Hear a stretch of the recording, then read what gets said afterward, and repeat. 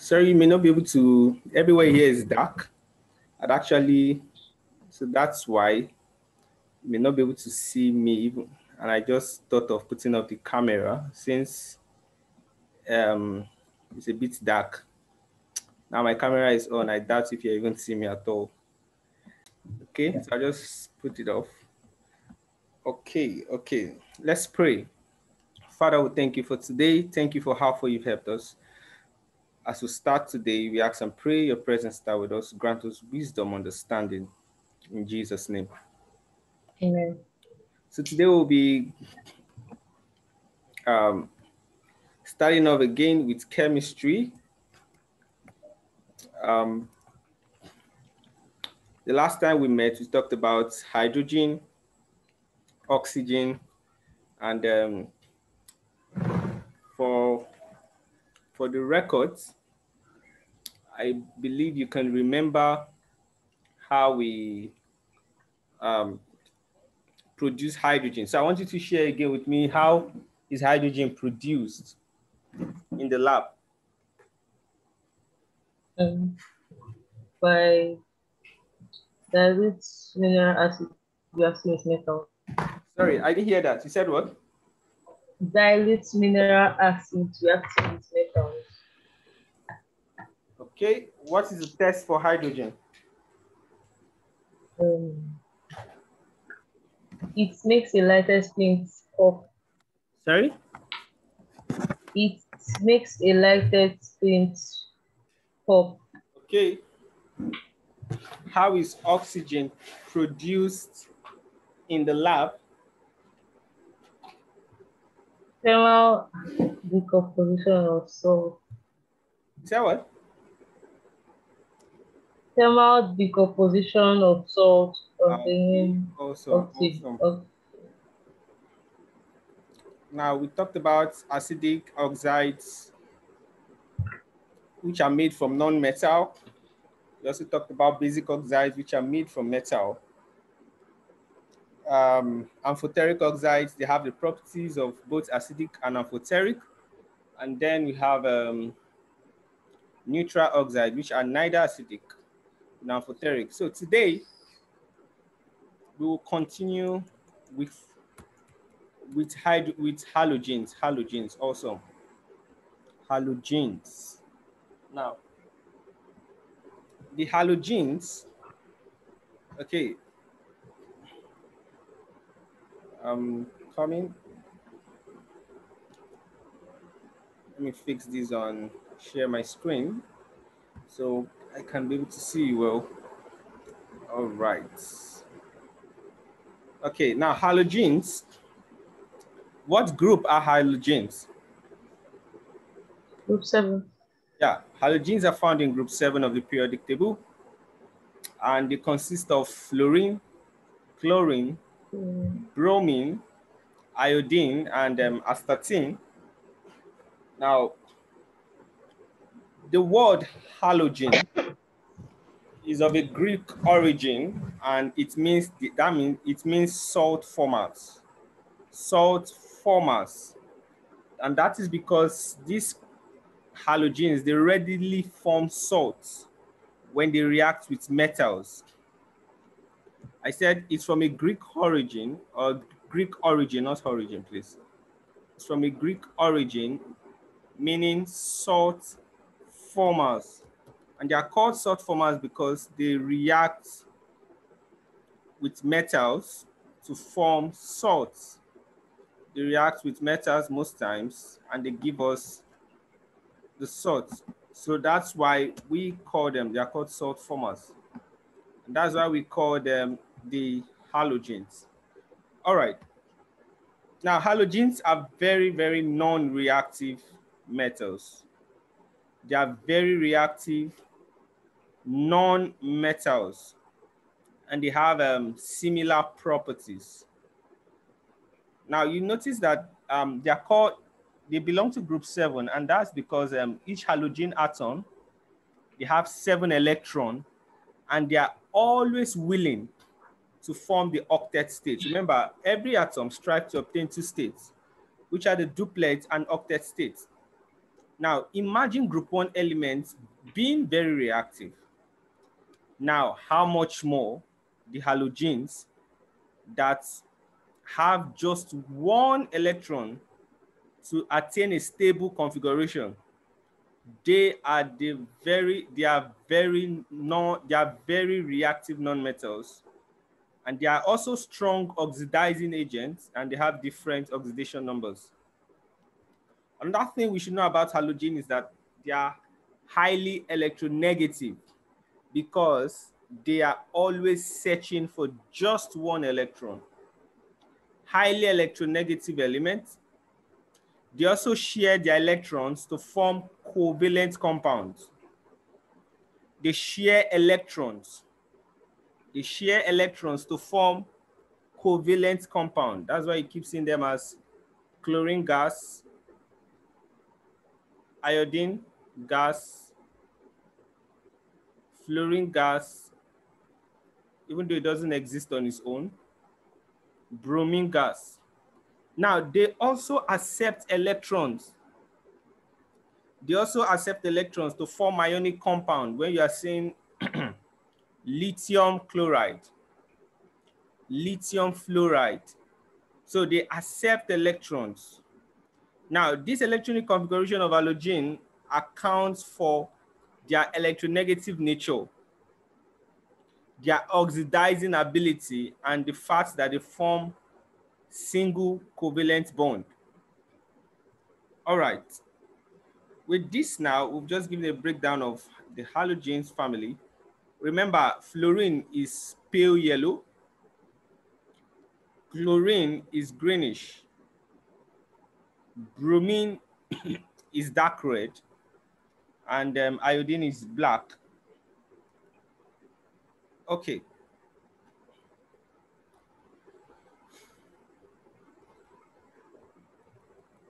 Let's talk about the chemical properties of the halogen. The chemical properties of halogen. Now, one thing we must know about the halogens is that their chemical reactivity. I remember when we talked about periodic table, we were able to draw the periodic table of the first 20 elements.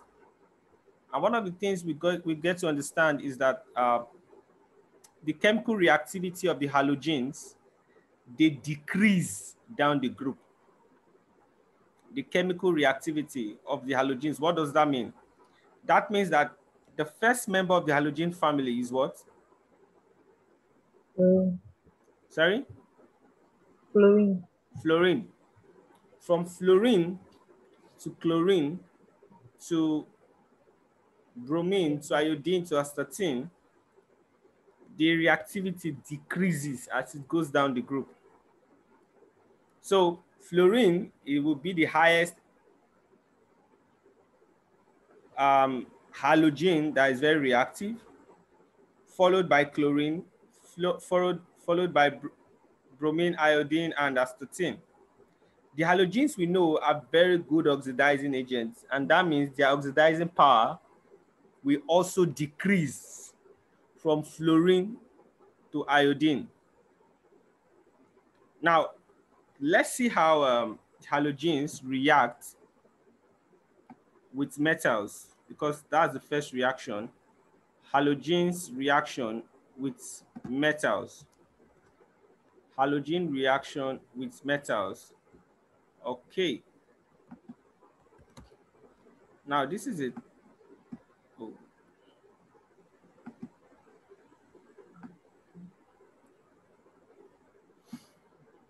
Now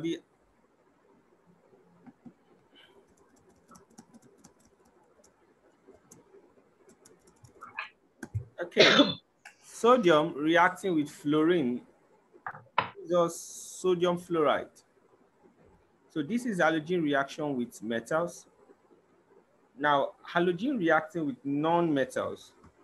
For example, we have carbon and fluorine with non-metals to give carbon fluoride.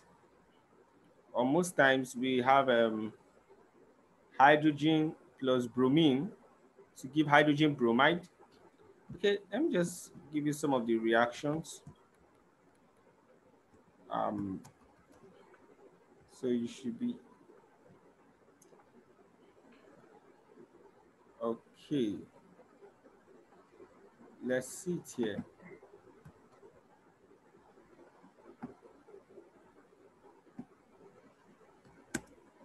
Now this is phosphorus reacting with iodine, phosphorus iodide. Now reacting with chlorine, reacting with chlorine in limited quantity. Now here is it reacting with chlorine in excess. Now this is reacting with fluorine. I hope you are getting down these reactions. Yes. Okay. And the other is reacting with, that's hydrogen plus chlorine, giving you hydrogen chloride gas. Sorry, what's the difference between HClG, that's in gas, and HCl in liquid? What would you call the one that's liquid? Sorry? So, I didn't hear you. hydrogen chloride. Hydrogen chloride is the gas. What about the liquid? What would you call that?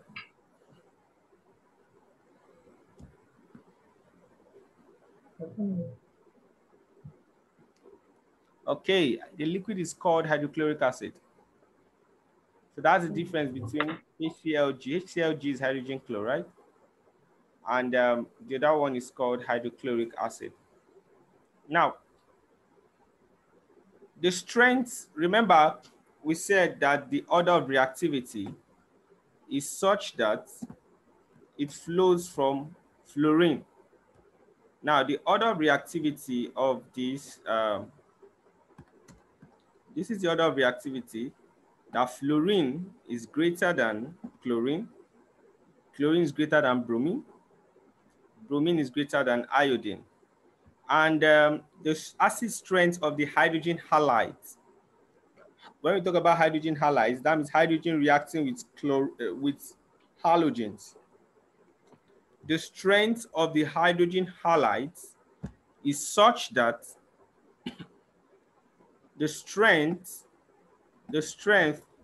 of the hydrogen halides is such that this is the order of reactivity of the hydrogen halides. Hydrogen iodide is greater than hydrogen bromide, which is greater than hydrogen chloride, which is greater than hydrogen fluoride. Now we get to understand that the strength of hydrogen halides decreases from chlorine to iodine. Okay. Now let's see where chlorine is an electron acceptor and other halogens are acting as oxidizing agents. Want to see where chlorine is an acceptor. For example, please give me the reaction between sodium and chlorine. Just write down. NaCl. Sorry? No, just write it down. There's something I want to explain there. Sodium and chlorine.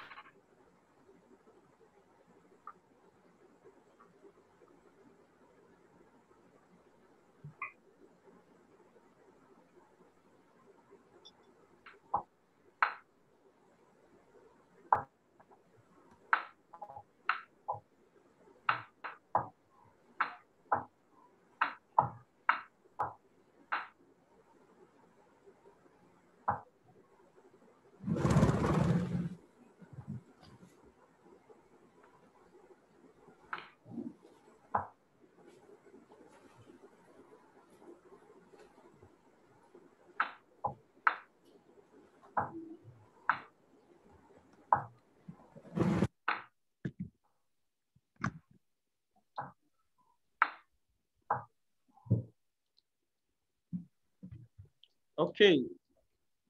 I want you to look at that reaction very well. Do you think it's correct?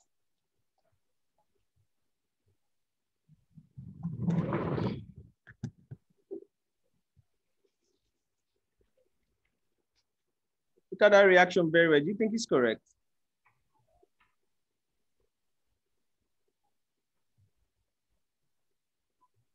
Yes.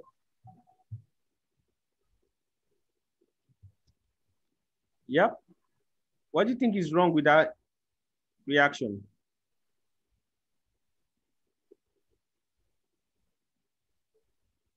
Okay. Now, let's look at this.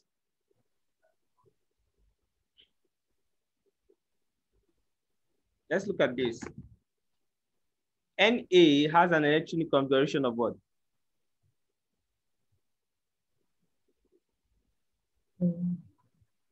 Yeah? 1s. Sorry? 1s. Just tell me the number of shells, the shells numbers. I don't need those 1s, 2, and 2s then. Okay, like the number, like 2, sodium is what? 2 what? 2, 8, 1. Okay, correct. Chlorine is what? 2, 8, 7. 7. All right. What is happening here when it comes to bonding is that this, Sodium donates an electron. yeah, this donates an electron. So that means sodium has a valency of +1, right? Yes. Or oxidation number of +1. Chlorine has an oxidation number of what?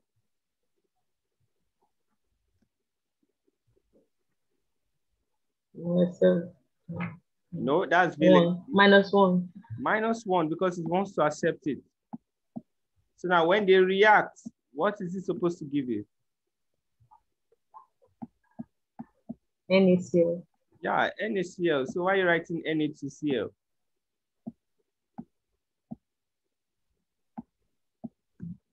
Okay. So that means it's going to be giving you NaCl instead of this Na2Cl. Now, but there's a better way. This is just okay, correct yourself now.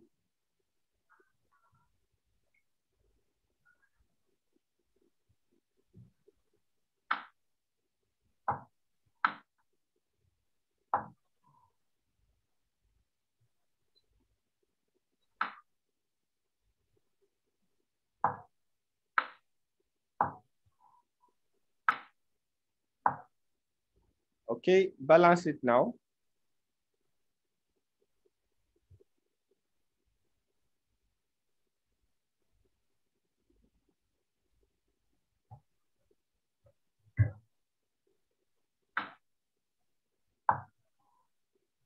No, it can't stay there now.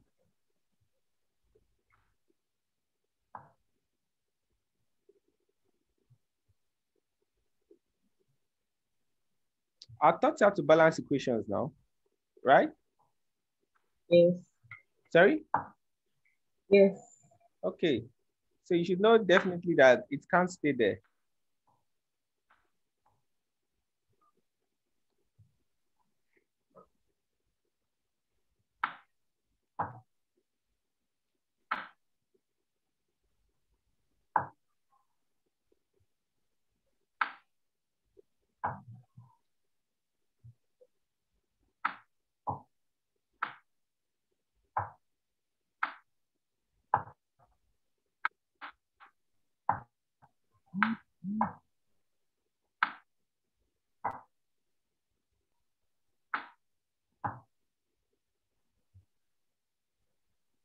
Yeah, correct.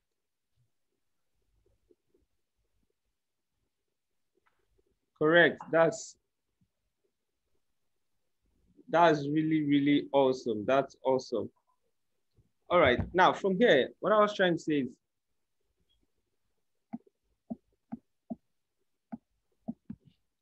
chlorine here accepted electron. Because it accepted electron, that's where we're looking. That's what I was trying to show you that, okay, at this point, chlorine accepted an electron to become sodium chloride. That's the case of treating it as an electron acceptor.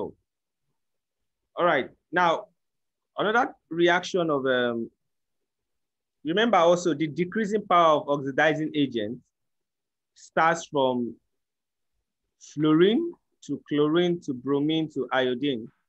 That's the decreasing power and the order of reactivity.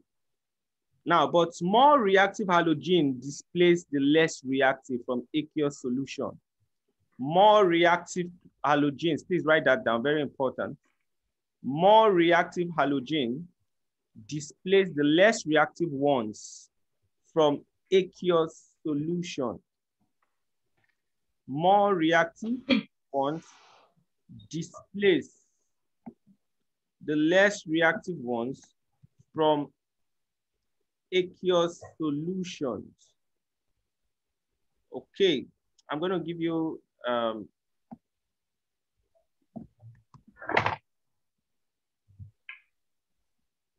now this is it here. These are equations.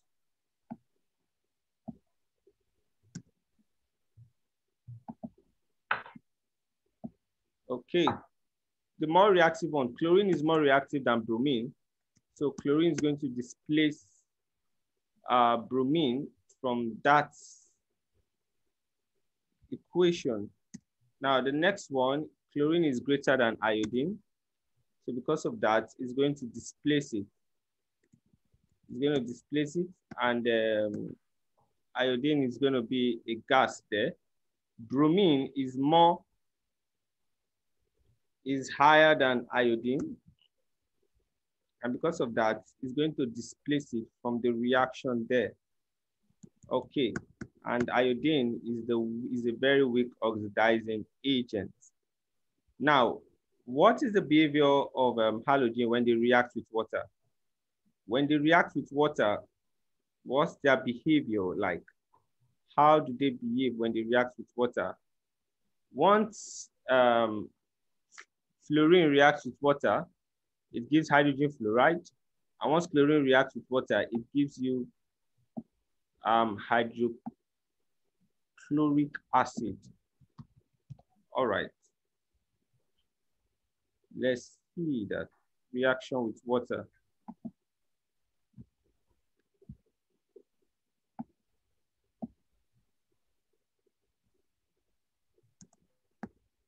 Okay, reaction with water. Now, why this other one is a displacement reaction.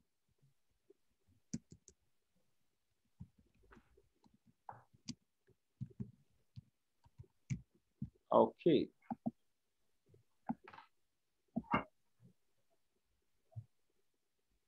Now,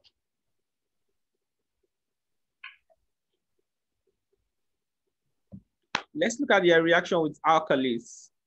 And most of the alkalis are, sorry, what's the difference between alkalis and bases?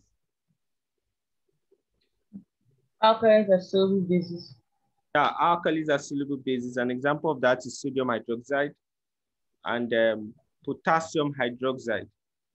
Okay, reaction with alkalis, we're going to be looking at this reaction. Okay, let's just see. Reaction with alkalis.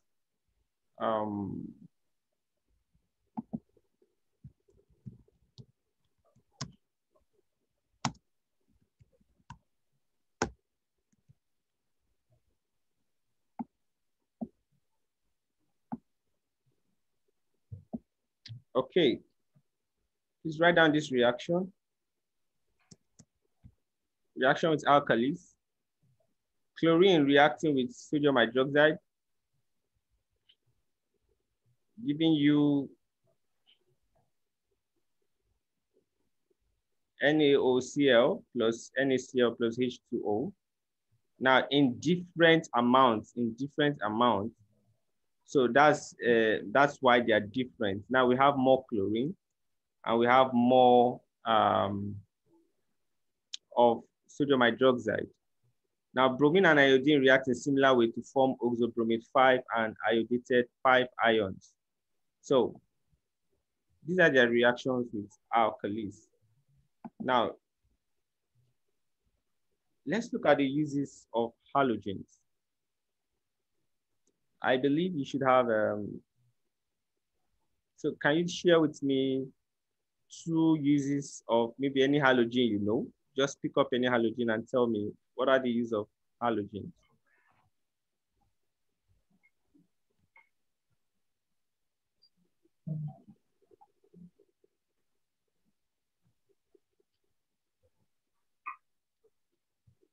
For example, Yeah, okay. chlorine is used to purify water. Is used for what? Purify water. Yeah, correct. Most times, that thing you see in the swimming pool is the chlorine. Chlorine is used, you can use that for purification, for treatment of water. Not only that, chlorine itself has so many uses. We use chlorine for bleach. You can use that even in our bleaching, is one of the very principal starting material for bleaches. Now, and even germicides. Another thing again is that iodine, when iodine is dissolved in alcohol or potassium iodide, it can be used for antiseptic. Now, most times you've heard of Dettol. Yes. Dettol is has some halogens present in it. They are being used for disinfectant and antiseptic. They have some of those things there. They can treat water, so that means anything that has to do with water, you can use some of it there. They can be used. And also, hydrochloric acid, is one of the most useful laboratory acids. You can use it to remove rust from steel sheets.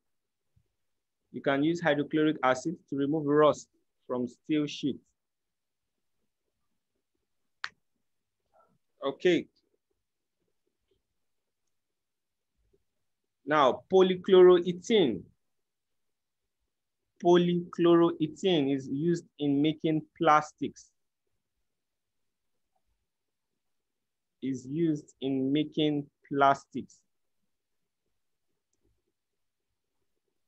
Now, fluorine itself is used for so many things. Even as toothpaste, fluorine is used with some other materials in our toothpaste, maybe like calcium fluoride. Fluorine is also used in rocket propulsion. Now, most fluorocarbons are used as refrigerants, fire extinguishers. So these are one of the uses, or these are some of the uses. These are some of the uses for chlorine.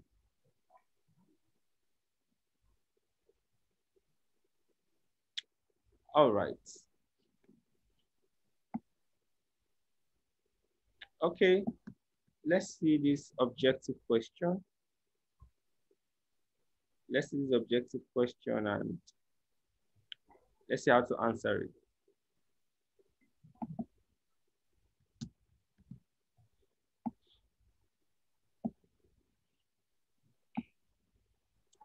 Okay, number 1.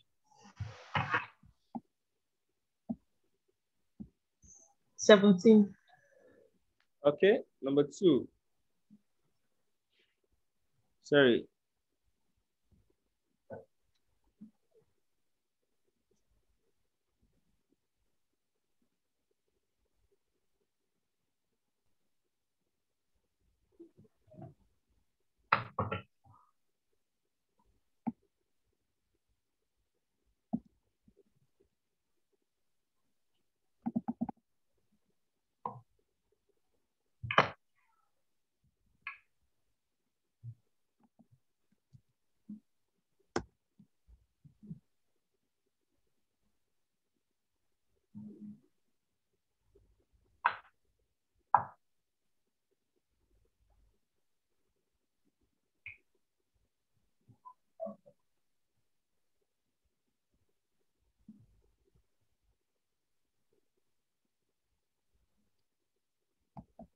Okay.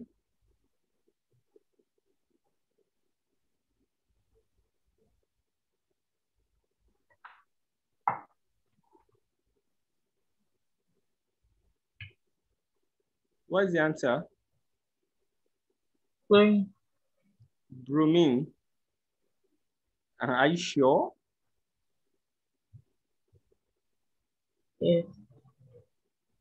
If you said fluorine, you were wrong. If you said chlorine, you were wrong. The answer is between bromine and iodine. So final answer. Bromine. Bromine. Final answer. You're about losing the 1 million naira slots. Final answer.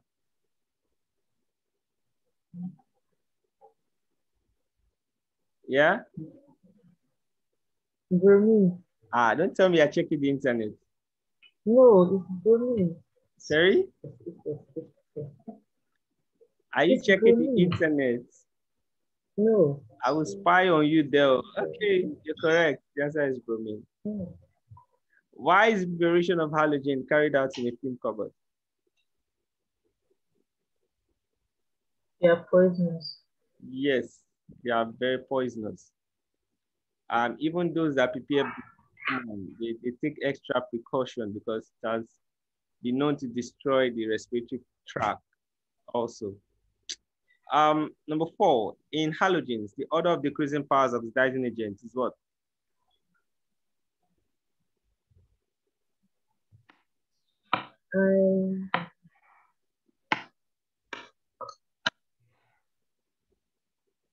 Oh, F2Cl2 Sorry? PI2 A. E, correct. All right, that's also. Now, let's start with some of these halogens, and we'll be talking about chlorine. Let's start with chlorine. Now, let's talk about the laboratory preparation of chlorine. How is chlorine prepared in the lab? Chlorine is prepared by the by the oxidation of concentrated hydrochloric acid. Please write that. Chlorine is prepared in the lab by the oxidation of concentrated hydrochloric acid.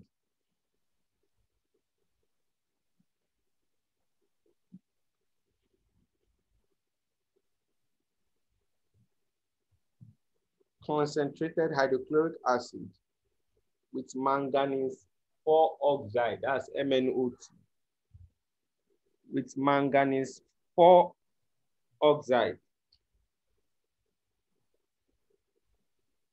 with manganese 4 oxide. Sorry, what's manganese 4 oxide doing there? We saw this manganese 4 oxide in oxygen. So what is it doing here again? Drying. Sorry? Drying.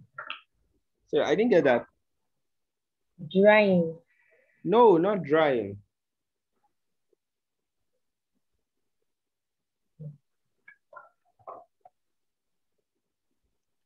I did mention manganese 4 oxide, MnO2.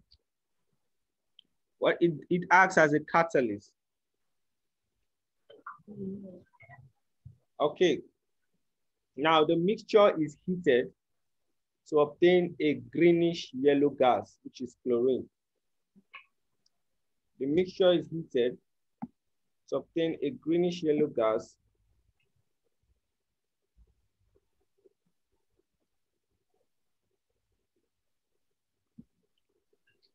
which is chlorine. Okay. Lab preparation of chlorine. Okay. So that's the equation. The manganese 4 oxide reacting with 4 molecules of hydrochloric acid, giving you MnCl2 plus H2O plus Cl2. All right.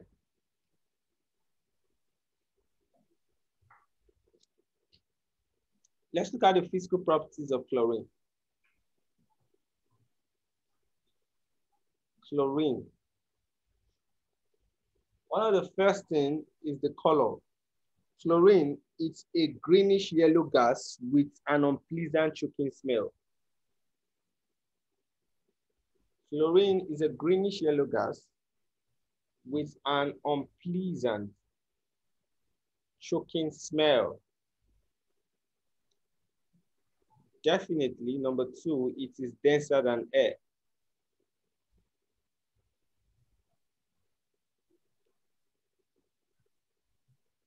It is denser than air. Number three, it is slightly soluble in water.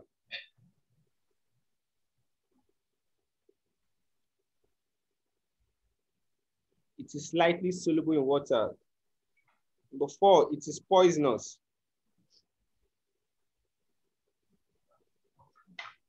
Okay. Poisonous. Now, let's look at the chemical properties. We have discussed most of these chemical properties under the general properties of halogen, but let's discuss some of this oxidizing property of chlorine. Some of this oxidizing property of chlorine.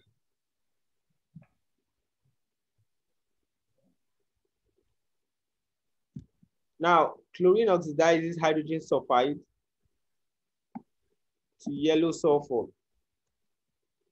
Chlorine oxidizes hydrogen sulfide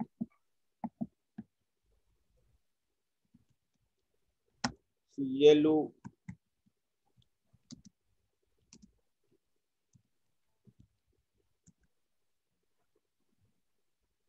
okay.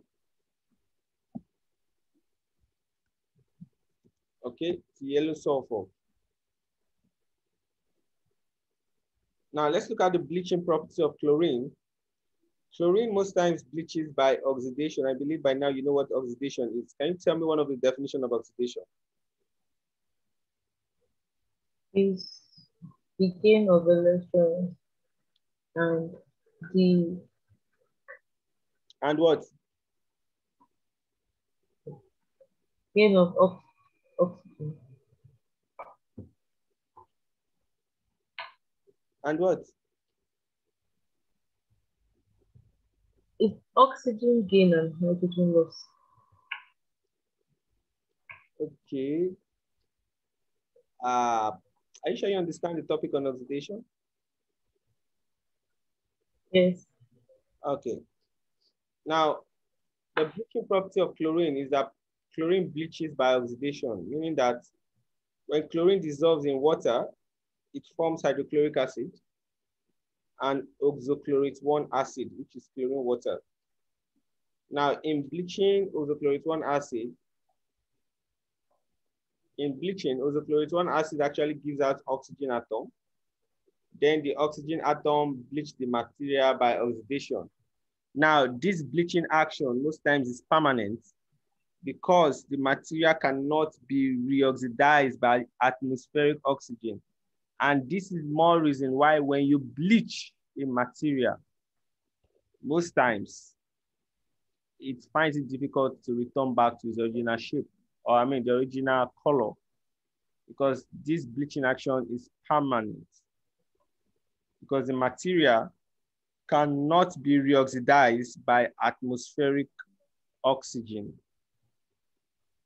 Cannot be reoxidized by atmospheric oxygen. So whenever bleach, if you use bleach by mistake and touch any of your Christmas clothes or your fine clothes that you have been keeping, the issue is that Oyo is that person's name. Okay. Let's look at, so that's the bleaching action of chlorine. All right, I think I should just, I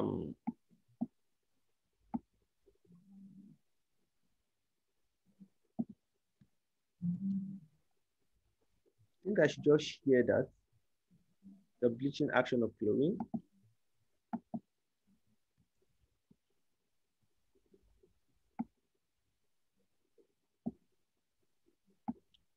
Now, that's the first thing there. That chlorine bleaches by oxidation. When chlorine dissolves in water, it forms hydrochloric acid and oxochlorate 1 acid, which is the chlorine water. In bleaching, oxochlorate 1 acid gives out oxygen atom. The oxygen atom then bleaches the material by oxidation. The bleaching action is permanent. All right, let's look at hydrogen chloride gas preparation.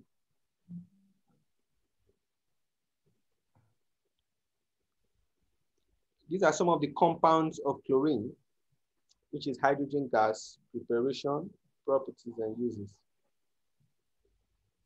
Now, hydrogen chloride, please write this, that hydrogen chloride is prepared in the lab.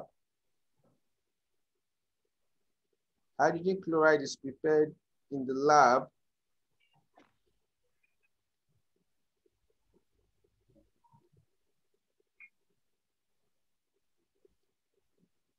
Hydrogen chloride is prepared in the lab by the action of conc H2SO4 acid on sodium chloride.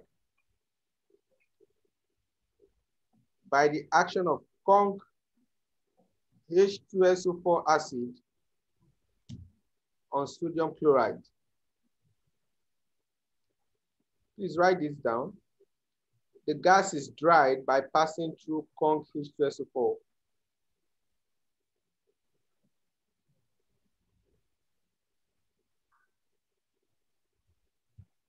The gas is dried by passing it through conc H2SO4.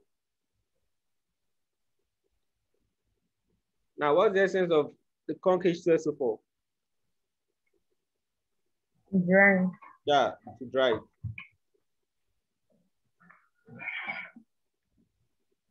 All right. Let's look at the properties of hydrogen chloride. Oh, I have not given you the formula.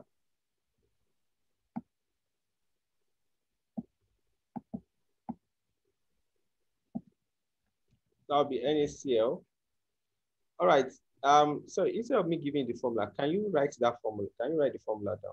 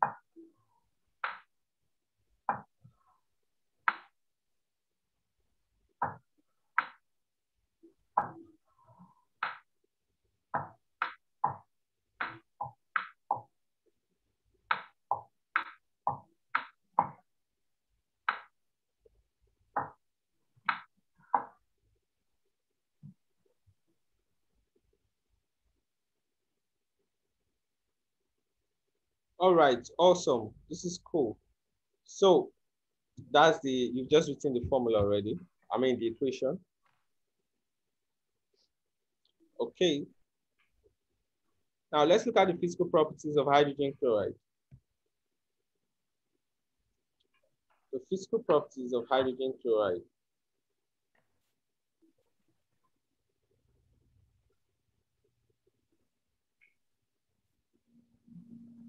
Now, number one is that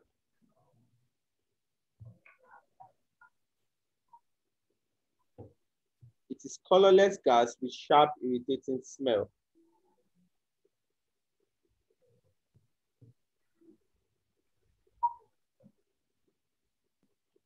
It is a colorless gas.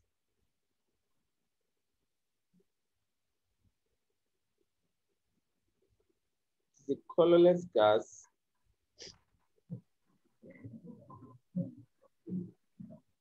with a sharp, irritating smell.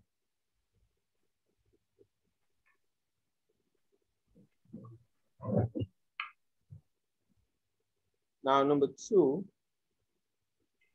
it is denser than air.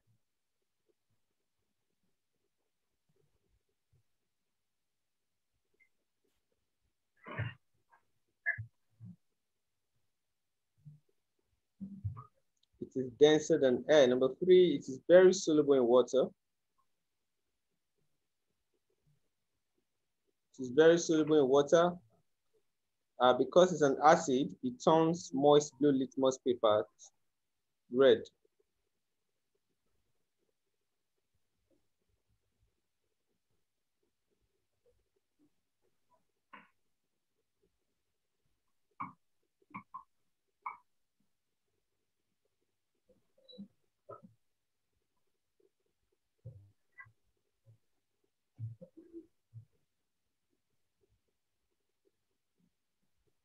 Okay. Awesome. And it is also soluble in non-polar solvents.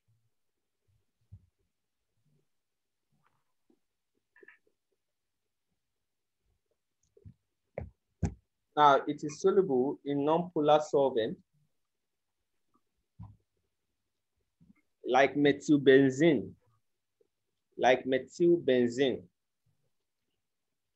Okay, now one of the things we must understand about hydrogen chloride is because it's soluble in methylbenzene, it cannot conduct electricity. Why?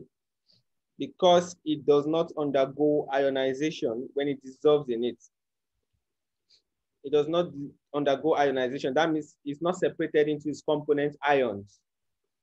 But when it's dissolved in water, it undergoes ionization. And because of that, it can conduct electricity because of the presence of free mobile ions. They might ask you that, okay, hydrogen chloride is soluble in water and soluble in methylbenzene, but does not conduct electricity in methylbenzene and conducts electricity in water. Why? State the reason for that. Just let them know that when it's soluble in methylbenzene, it does not undergo ionization. Because it's only when it ionizes that it can actually divide into its component ions, into positive and negative ions, cations and anions, so it can conduct electricity. But when it reacts, when it dissolves in water, it undergoes ionization, conducts electricity because of the presence of the free mobile ion. I hope you got that. Okay, let's look at the chemical properties of hydrogen chloride. Now, it reacts with active metals to liberate dash. I'm not going to tell you that. You will tell me the gas it liberates. So, reacts HCl with a metal and tell me what gas it will liberate.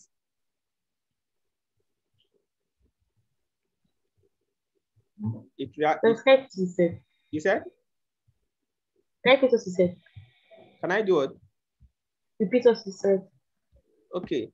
I said it reacts with active metals to liberate a particular gas. And I said, I'm not going to tell you the gas it gives.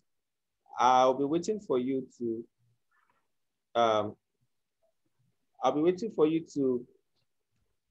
react it with a metal and tell me the gas it gives.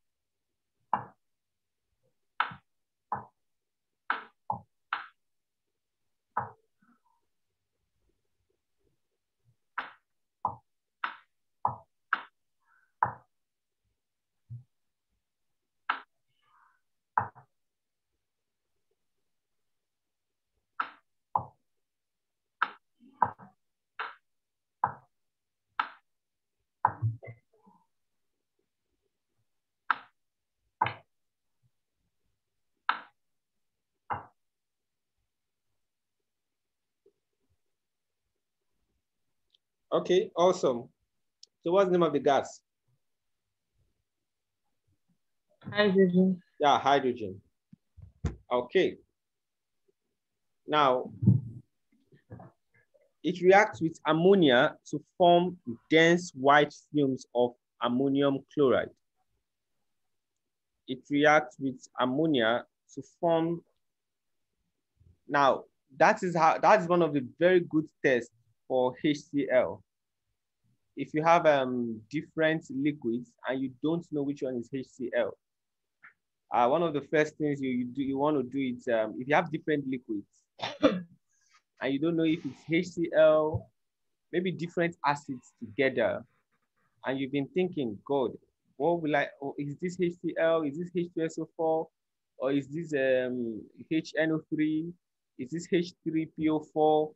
Is this water or is this whatever? What you just need to do is the first thing you do is take that's if you don't know if it's a acid base or whatever, you take a litmus to test if it's an acid. If it's an acid, it will turn blue litmus paper red. If it's a base, it turns red litmus paper blue. Now you have limited your search to only acid. If it turns blue litmus to red, moist red, blue litmus to red. Now the next thing you do is what if they are all acids? Now, how do you differentiate all the acids?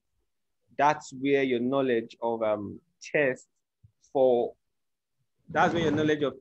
compounds come in. Now, what you do is this: you bring ammonia close to them.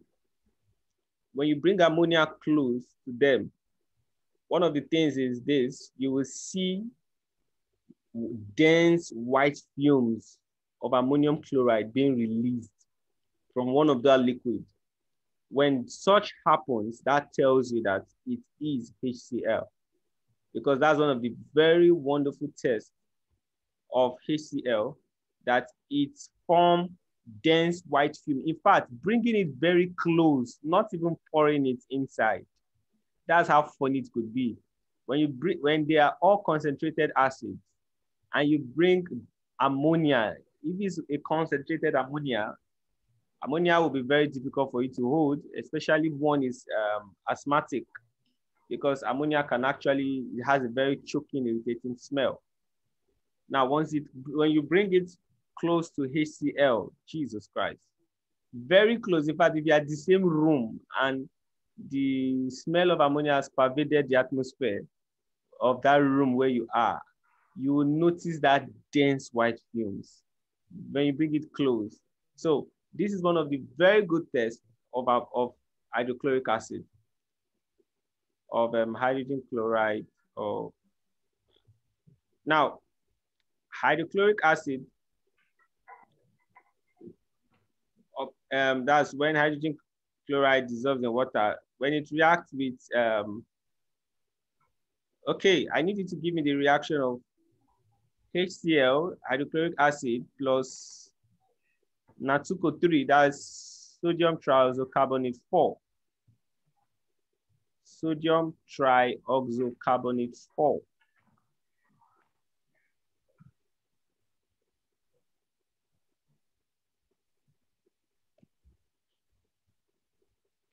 So you said she gives the reaction of HCl Sorry? and HCl and what?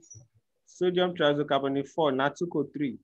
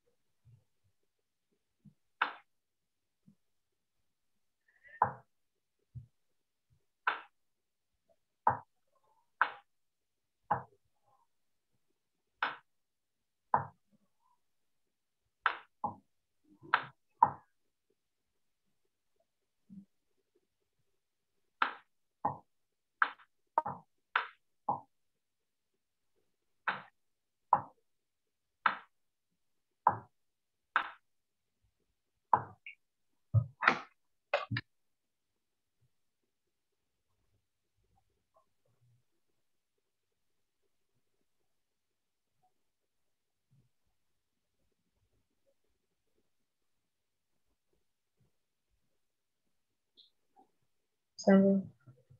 Okay, have you noticed that you still made the same mistake on sodium chloride?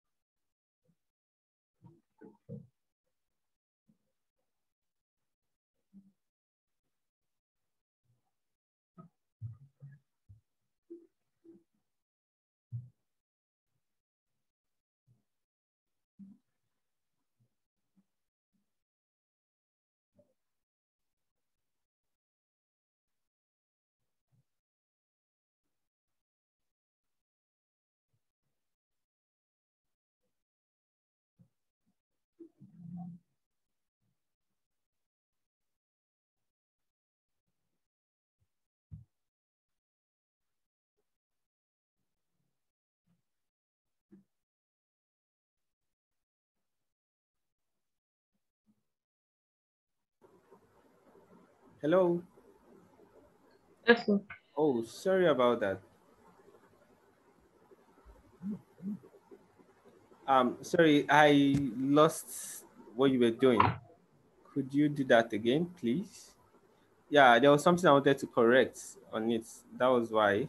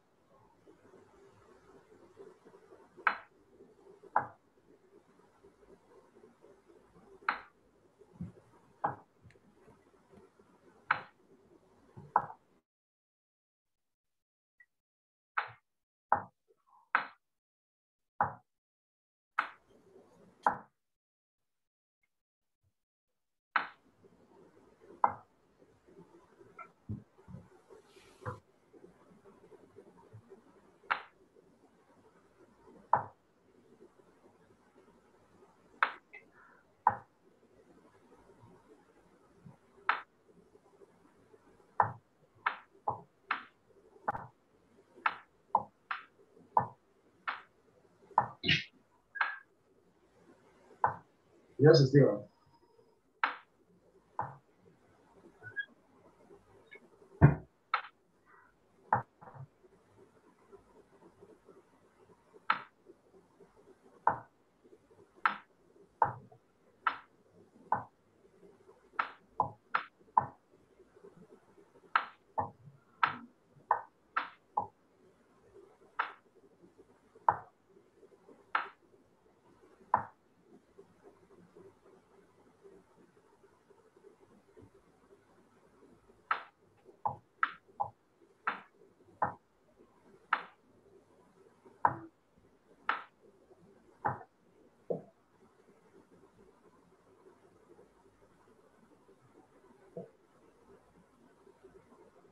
Okay. Um, okay, you corrected yourself immediately. How did you please balance it? How did you know that this is the correct one? You didn't look correct before.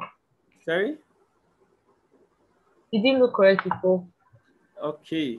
Now I just want to give you a code. Most times, whenever you're seeing um, carbonates reacting, whenever carbonates are reacting, most times, most of the reactions will end up giving you, especially when an acid is reacting with carbonates, they end up giving you water, CO2, and a salt. So it is left for you to just know which salt that you just fix in there. But as a standing rule, CO2 gas will be released, water will be produced, and a salt. So just be mindful of that rule. Just be mindful of that. Okay. Okay. Um, no problem. Let's look at uses of hydrogen gas and hydrochloric acid. Now, hydrochloric acid is used for the synthesis and analysis of many compounds. Is used for the synthesis and analysis of many compounds. For example, uh, there's this compound called vinchloride. Vinchloride is actually used for the manufacture of plastics. So vinchloride is actually used for the manufacture of plastics, and that is it. All right, I have given you a test. I've given you a test for what do you call it? For hydrochloric acid. I've given a very solid test that if you want to know hydrochloric acid is present somewhere, um, what you need to do is bring it close to ammonia. Okay.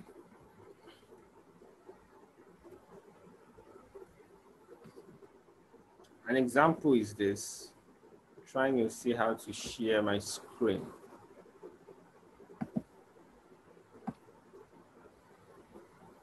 Okay. See. Okay. Let's see if it's coming up here. Okay. Now look at this. This most times will be coming up in your salt analysis. We've done titration calculations, right? Yes. Okay. That's one of your practicals. Now, this is the second form of your practical. This is just part of the second form of your practical. This is not all. This is actually very, very broader topic. Now, have you started sort analysis practicals? No. Okay. Now, this is how you write your report. Remember, when it comes to titration, I showed you how to write your report, your readings, your first, second, title readings, and others. Now, this is how you write your readings. Number one, you put your test, observation, and inference. Now, the test, most times they will tell you what to do. Your observation is you write what you observe, and from your observation, you should infer your results. Now, place a glass rod dipped in ammonia solution. That means you can also write glass rod plus ammonia solution at the mouth of the gas jar containing the gas. The gas is this, you don't know the gas. As I told you that you might be given some gases or some liquids, you don't know the gas. Now they just give you a glass rod, they give you ammonia solution, and they will give you an unknown gas that doesn't have a name. Now they want you to identify what gas is there. So what you need to do is place the glass rod, dip it in ammonia solution close to the mouth of the gas jar containing the gas. Now, one of the things you observe, you will write what you observe. Dense white fumes are formed. Dense white fume. Now, when you write dense white fumes are formed or is formed, oh, this is an ultimate test that CHL gas is present. Most times, if you are not sure, like now, if probably they used litmus, the observation would be it changes moist. Hello? Yes, sir. Okay. I was saying something that if it was litmus paper you used, your observation would be that it changes moist blue litmus paper red. Okay, now that would be your observation. What would be your inference now?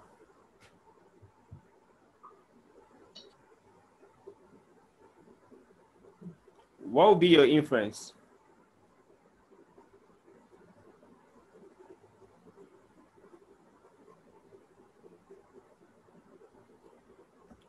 Yeah?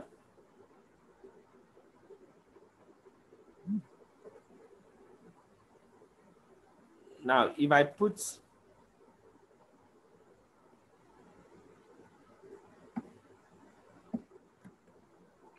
hello, can you hear me? If CL is present. No, see, if I put gas plus, oh, gas plus,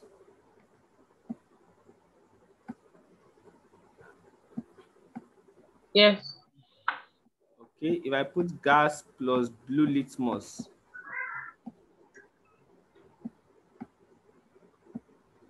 now, my observation is that your observation will be changing. Down. Down. Okay. Your observation, your observation will be changes blue litmus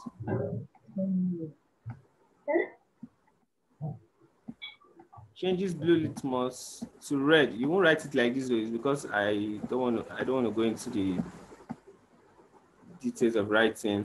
Changes blue litmus paper to red. What will be your inference?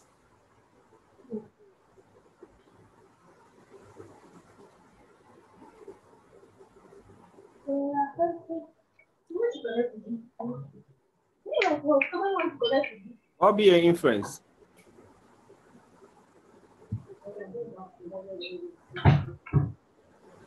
Yeah?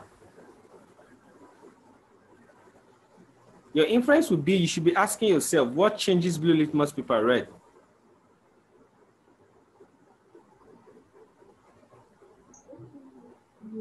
Yeah?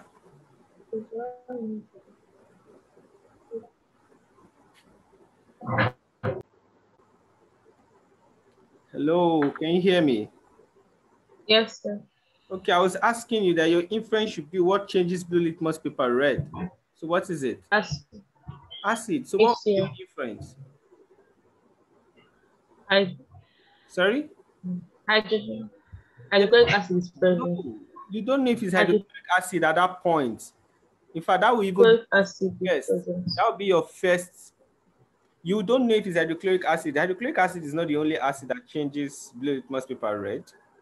So what will be your inference? That's not enough to say it's hydrochloric acid. So what better word would you use? HCl is present.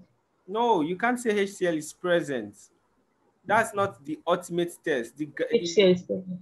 The blue litmus is not the ultimate test for that. What's it? The blue litmus is not the ultimate test. If you use blue litmus, what does it tell you? And acid is present. An acid. So you just write acidic gas. The gas is acidic. Acidic gas is present. Or the gas is acidic or is an acidic gas. That's your inference. All right. So we'll be stopping here for today. We'll be stopping here for today to have our last class for now. On the we're stopping here for today to have our last class tomorrow. But I just had to do this so that you have an idea of what do you call it? Of the salt analysis. When you're asked to do your salt analysis. Now, the ultimate test that HCl gas is present is when it is a glass rod placed with ammonia is brought close to it. You see ammonium chloride gas fumes forming. That shows you that HCl is present. And another one to test for it is that dip a glass rod in silver triazonitrate 5, that is AgNO3. At the mouth of the gas, you will notice white precipitate will be formed. That shows you that HCl is present. These are the ultimate tests for HCl. I think we are almost done. We are already done. We just have high nitrogen to continue with. We've gone very far in this little time we've spent. And I believe it was really an awesome time. Okay. Let's pray.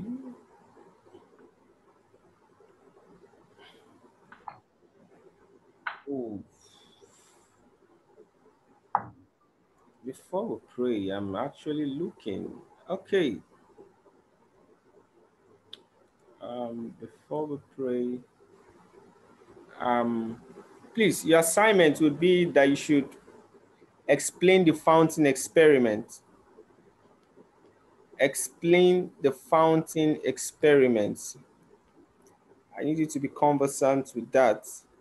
Explain the fountain experiment.